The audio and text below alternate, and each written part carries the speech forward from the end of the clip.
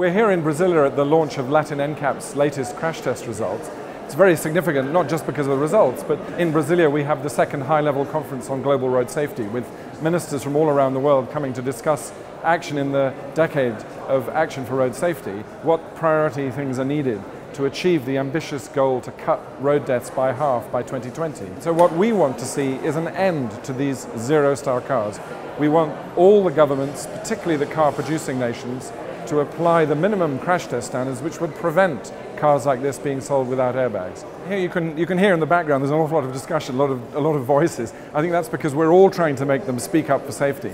And there is a bit of a shock factor here. People don't like to think about road crashes. They don't like to think about the consequences of these things.